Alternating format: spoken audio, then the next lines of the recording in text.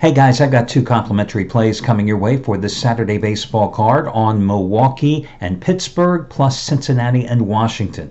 But the big news today, twice a year, I release a 30% discount coupon. It is the single biggest discount available all year. I do it today, right near the end of the NBA playoffs and really at the beginning of June for the balance of the baseball season. And the only other time I release it is right at the end of August, right before the beginning of the college football season.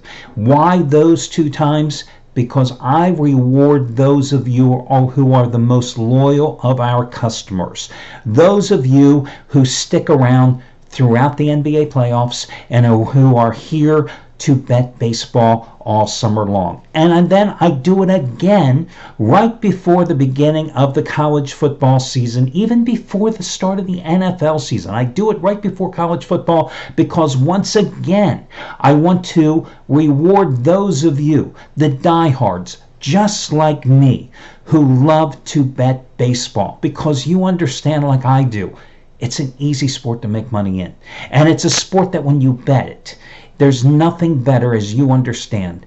Making money in baseball, you build a bankroll at somebody else's expense. So when football rolls around, you're playing with somebody else's money. So that's why I do it twice a year. And it's today. 30%.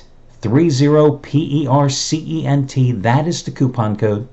And it's a mix and match coupon, as you know. So it's good for any combination of picks and or packages. The only limitation is this. It's a one-time usage coupon. You've got to put everything in your shopping cart at one time to maximize your savings.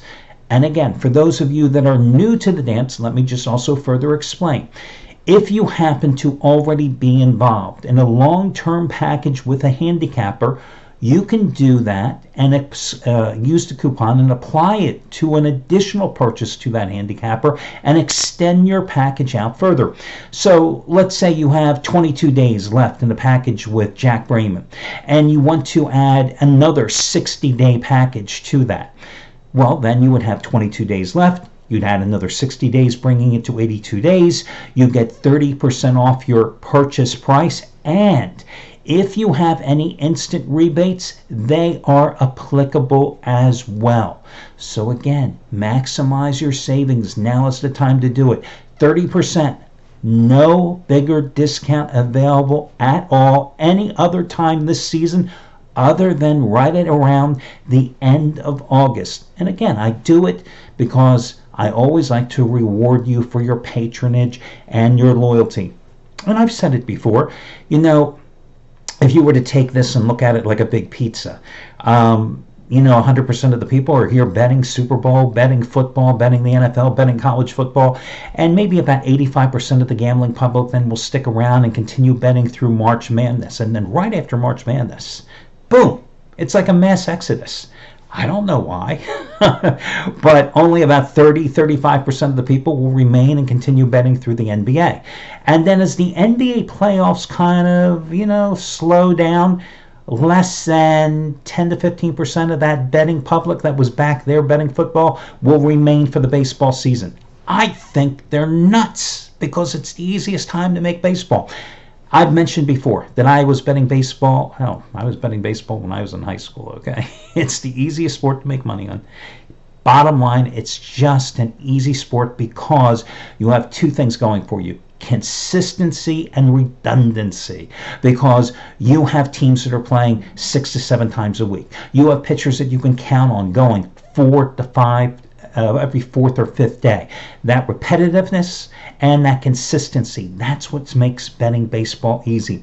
This is the 19th year that these sites have been in business. I've won here just on the sites. I've turned a profit 15 of the last 19 years. Nobody made you more money in baseball again last year than me, but there's other baseball handicappers that are very good here as well. Jack Brayman's very good. Dwayne Connors has had a hell of a year. Chris Jordan historically has also been good. Hey, the choice is yours. The coupon's out there. Take advantage of it.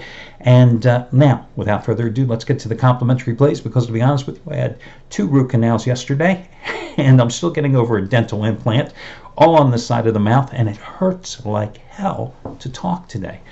So let's talk about the game between Cincinnati and Washington first. The Reds are a 130 favorite in this 4:10 Eastern Time start. Tanner Roark,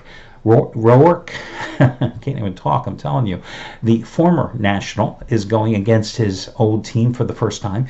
He has a 2.28 earned run average in his 5 May starts. This is his 1st of June. Last night, the Reds won 9-3 behind a 15-hit attack. And who did they beat up?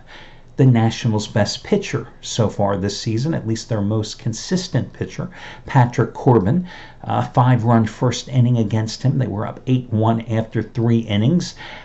Listen, this National team is 11-18 on the year on the road. But when you break that number down even further, 5-15 on the road before winning the first 2 games of this road trip at Atlanta, and then they get blasted last night. At this price, I've got to go with the Reds at home. The other complimentary play, another game that goes at 4 or 5 Eastern Time, I'm going to take a shot with Milwaukee on the run line, minus $1.20 at Pittsburgh. Now, Brandon Woodruff has certainly been a revelation. 6-0 with a 2.37 earned run average in his last 8 starts.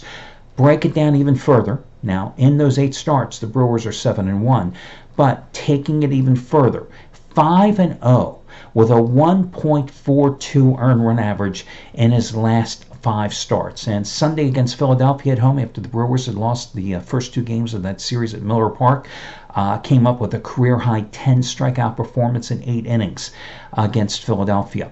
Now, the Brewers lost 9-4 last night at Pittsburgh after winning the series opener on Thursday by an 11-5 score. Nick Kingham is going for the Pirates. Remember when this guy made his major league debut about 13 months ago against St. Louis? 7 innings of one-hit ball where he retired the first 20 batters, allowed only 1 hit in that game. Great things were expected, right? Hasn't turned out that way.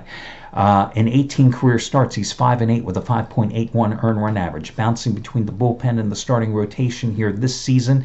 He has not pitched well in 12 appearances overall, an 8.28 earned run average, allowing 42 hits and walking 15 batters in 29.1 innings.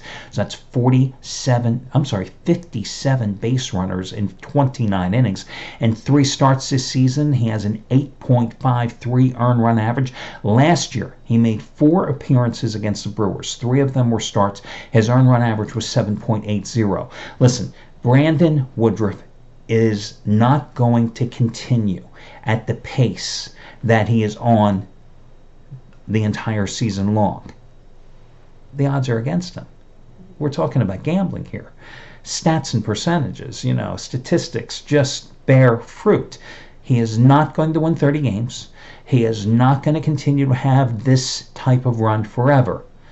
But I'll take my shot and lay the 1.5 with the Brewers here and go with them minus $1.20 on the run line and go with Milwaukee against a Pittsburgh team that has just been injury riddled this year, and take a go with Milwaukee minus $1.20 on the run line, along with Cincinnati at home minus $1.30. Of the 2 plays, I got to be honest with you, I like them both equally.